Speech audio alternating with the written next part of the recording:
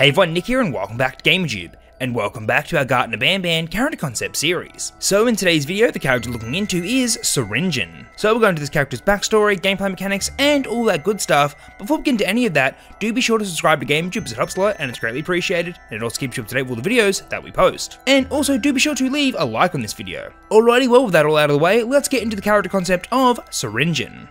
So at the end of chapter 4, we see Bittergiggle tell the awful joke that sets off Queen Bouncelia. Now that the end of the world has begun, the player, Sheriff Toadster, and Stinger Flynn need to go collect the Queen's scepter in order to set things right again. They quickly rush back to the elevator and make their way down to the lower depths. But what they don't realise is that they are about to meet someone who won't let them get that scepter. So, as the players make their way down to the lower areas, the elevator platform suddenly stops. It seems that the power has been shut off. Our main characters aren't going anywhere unless they get this elevator moving again. The only way forward is through the air vent to the elevator shaft. The only one who can fit in this vent is the player. So they would need to leave Sheriff Toadster and Stinger Flynn behind for the time being. The player makes their way through the vents and reaches the other side. They come to a strange looking medical facility. All throughout this area are empty operating tables. It looks like no one is around, but knowing the player's luck, someone is surely in this area. And straight away, the player hears a sudden sound. They quickly hide behind a wall and take a peek into the hallway. And what they see is quite strange. It's a tall creature with multiple arms. And attached to each of these arms are multiple different medical tools. These are the kind of tools that would be used in a surgery. What was this strange place? And more importantly, who is this strange multi-armed creature? The strange creature walks into another room and the player sneaks up on the door. They can see this character through a glass window. They observe them and try to figure out what they are doing. They seem to be operating on someone, but who could it be? Shortly after, the creepy character leaves this room again. The player sneaks into the room to find out what's going on. When they reach the operating table, they can see who it is. It was a large plastic doll of Banban. It was kind of like those large medical mannequins you see in a classroom. The doll has many different body parts, but it seemed to be missing a heart. The player finds a note next to the plastic body. It reads, "Don't trust Syringeon. If they catch you, you'll become one of us. Find the heart. The heart is key." Huh, so this character's name is Syringeon. Were they the one who mutated all the characters at Banban's kindergarten? The one who performed all the Jovanium experiments? Regardless, it looks like the player needs to find this plastic heart. Once they do, it might be the key to get out of here. So the player has to search around this area to find the plastic heart, but they need to be careful of Syringeon lurking around the hallways. If they were to capture the player, then who knows what endless experiments they could perform on them. So room by room, the player needs to check for the plastic heart, and whilst hiding from Syringeon, whenever Syringeon is close by, the player can lead them to another room. There's a control panel on one of the walls. It activates the pager system for the other rooms.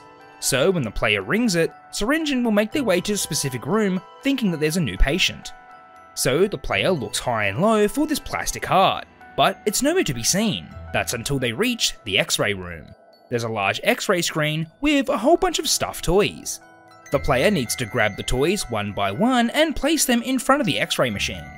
By process of elimination, the player would need to find what was hiding inside the stuffed toys. Finally, they find the toy with the plastic heart inside. But the only thing they need to do now is cut it open. So the player quietly makes their way to one of the operating rooms. This is where they find a scalpel. They cut the toy open and retrieve the plastic heart. Now they just need to place it in the plastic Banban body and hopefully they can get out of here. So while sneaking back, they need to be careful not to run into Syringeon. Finally, they make it back and place the heart in the plastic Banban body. And once they do, a keycard slides out of the Banban doll's mouth. They take the keycard and make their way towards the exit. But all of a sudden, Syringeon finds them. The player has to quickly run through this area whilst being chased by Syringeon.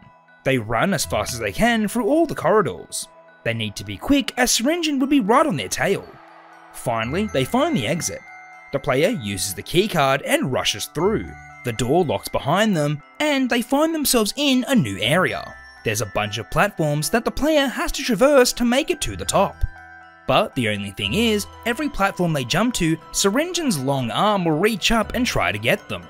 So the player needs to time their jumps correctly and avoid their deadly medical tools. Each jump, a brand new arm and tool would emerge.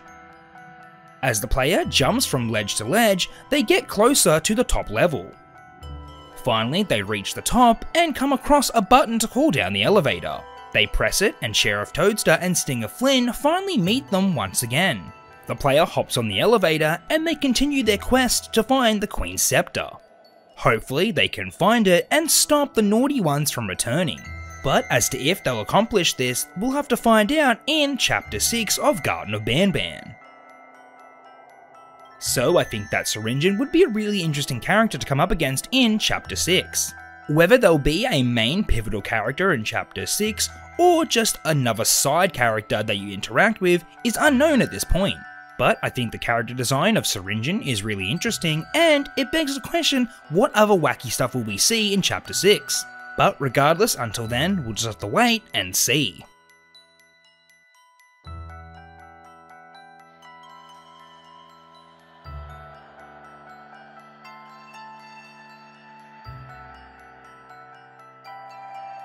Alrighty everyone, well that's all we have for today's video. I hope you enjoyed, and if you did, please consider leaving a like, comment, and subscribing, as it helps a lot and it's greatly appreciated. As always, let me know in the comment section down below what you thought of Syringeon and what you think their overall storyline is going to be in Chapter 6. So be sure to comment down below all your Syringeon theories and what you think their overall story arc and gameplay element is going to be in Chapter 6. So the fact that we're skipping number 5 and going straight to Chapter 6 is quite strange in itself, so I think we're going to see some wacky and strange things in Chapter 6 for sure. But let me know what you think down below in the comment section. Also, just a reminder, recently we just hosted our latest community character livestream. So if you'd like to be a part of the process of making a brand new community character, then do be sure to join every livestream every second Sunday, 10:30 AM Australian Eastern Standard Time. We all get together, we share our ideas, and we come up with an awesome new character.